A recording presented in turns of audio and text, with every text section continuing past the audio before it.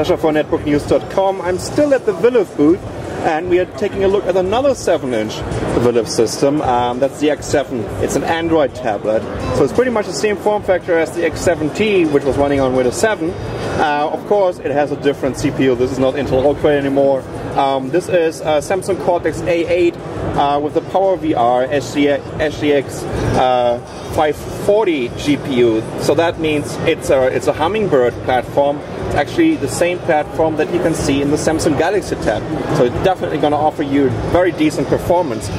This is running on Android 2.2 right now, but they're going to bring it to the market finally with Android 2.3. That means Gingerbread. It is a capacitive multi-touch screen. 1024 by 600 is the resolution.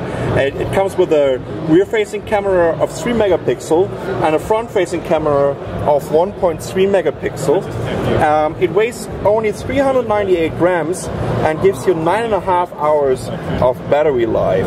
It's going to be very inexpensive. I think Viliv announced it for $399. So it looks very decent over here. We have here volume control, the power button, and the typical Android buttons for the menu, for going back home, and to search and to go back. And yeah, let's take a quick look at the home screen to see. Oh yeah, that's just very zippy. Feels very responsive and very fast. There you can see. I'm definitely sure it might look. Still can get some performance or some additional performance with Gingerbread with 2.3.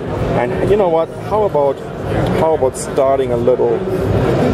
Oh, how is it working? Here we go. Okay, that's gonna be hard.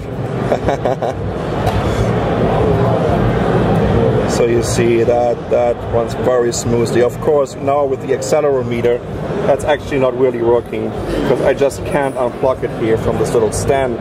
But anyways, it looks very decent, and for $399 with the Hummingbird platform, that's going to be a very interesting device.